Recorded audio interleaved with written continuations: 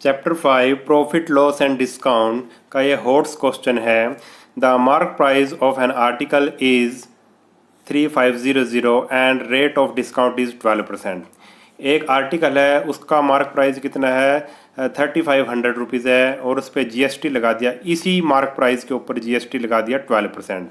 A shopkeeper allows a discount of 20%। उस ये GST लगाने के बाद उसने 20% का डिस्काउंट दे दिया और still makes a profit of 10%। और डिस्काउंट देने के बाद भी उसको 10% का प्रॉफिट हो गया शॉपकीपर को। Find the original cost price. Original cost price निकालना है हमने और selling price including GST. Selling price निकालना है जिसमें जीएसटी भी हो।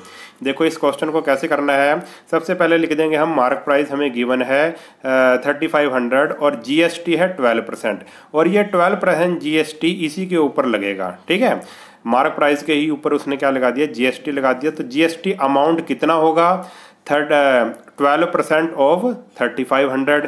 तो 3500 3500 इंटू 12/100, इसका 12% निकालो। जब इसका 12% निकाला हमने तो 0 से 2 0 कट होगी तो आ गया 420 रुपीज़। ये आ गया इसका 12%। क्या आ गया, जीएसटी लग गया इसके ऊपर। इसके ऊपर जीएसटी लग गया तो अब कितना प्राइस हुआ, price of article including GST. GST मिला के अब इसका कितना प्राइस हुआ आर्टिकल का 3500 प्लस 420 जीएसटी लग गया था इस पर। तो अब कितने की होगी वो चीज़, आर्टिकल हो गया 3920 रुपीज़ का वो आर्टिकल हो गया। ठीक है, जीएसटी के बाद। अब इस चीज़ पे उसने क्या दे दिया, 20% का डिस्काउंट दे दिया। कितना दे दिया डिस्काउंट, 20% का डिस्काउंट। इस पे 20% का आप लिखो डिस्काउंट कितना 20%। डिस्काउंट 20% ऑफ 3920 कितना निकलेगा अमाउंट डिस्काउंट का 20% ऑफ 3920। इसका 20% निकालो। 20% का मतलब है 20/100, ऑफ का मतलब मल्टीप्लाई। इसकी कटिंग कर देंगे, 0 से 0 कट, 0 से 0 कट। तो 392 को 2 से मल्टीप्लाई करेंगे, 784 का डिस्काउंट मिल गया उसको।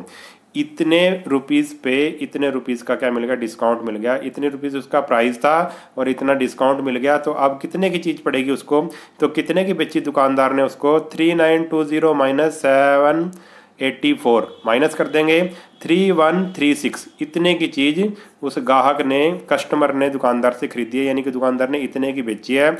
और इसमें 3136 में जीएसटी भी है। इस सेलिंग प्राइस में जीएसटी भी है। तो सेलिंग प्राइस इंक्लूडिंग जीएसटी क्या हो गया, ये हमारा हो गया फर्स्ट आंसर हो गया।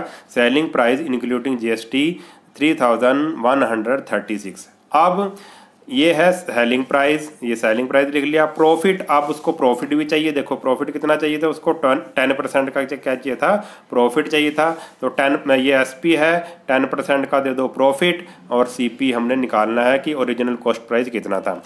जब एसपी पता हो, प्रॉफिट परसेंट पता हो, सीपी निकालना हो, तो सीपी का फॉर्मूला होता है SP multiply 100 upon 100 plus profit percent. अब क्या करेंगे, अब रख दो एसपी कितना है 3136 इंटू और 100, ये इंटू 100 कर देंगे और नीचे 100 प्लस 10। ठीक है, 100 प्लस प्रॉफिट परसेंट कितना था 10 था, तो 100 प्लस 10 कितना हो गया 110 हो गया ये। अब इसकी कटिंग कर दो, 0 से 0 कट हो गया।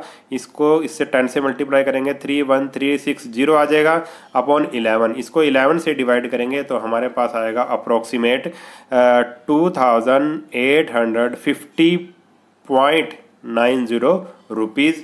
इतने रुपीज़ और इतने पैसे हमारे पास क्या आ गया, इसका आंसर आ गया। और ये क्या आंसर है, ये क्या निकालना है हमने, ये निकालना है हमने original cost price of article CP. ठीक है, original cost price of article. देखो हमें एसपी दिया हुआ था, प्रॉफिट परसेंट दिया हुआ, एसपी हमने निकाला था, प्रॉफिट परसेंट दिया हुआ था, सीपी निकालना था। तो सीपी का फार्मूला आपको पता है क्या होता है, SP multiply 100 upon 100 plus profit percent. ये सारी वैल्यू हमने रख दी। 100 प्लस प्रॉफिट परसेंट 10 था, 100 प्लस 10 कितना हो गया 110। इसकी कटिंग वगैरह करेंगे तो 2850 रुपीज़ 90 पैसे हमारे पास क्या आ गया, आंसर आ गया। ओरिजिनल कॉस्ट प्राइस ये आ गया, ये तो एक आंसर हो गया। और क्या था, एसपी इंक्लूडिंग जीएसटी, ये 2 आंसर हमारे पास आ गए। तो ये हमारा क्वेश्चन कंप्लीट हो गया। अगर आपको वीडियो अच्छा लगा है तो चैनल को सब्सक्राइब कर लेना और वीडियो को अपने सभी दोस्तों के साथ शेयर कर देना। नेक्स्ट वीडियो में मिलेंगे, तब तक के लिए नमस्कार।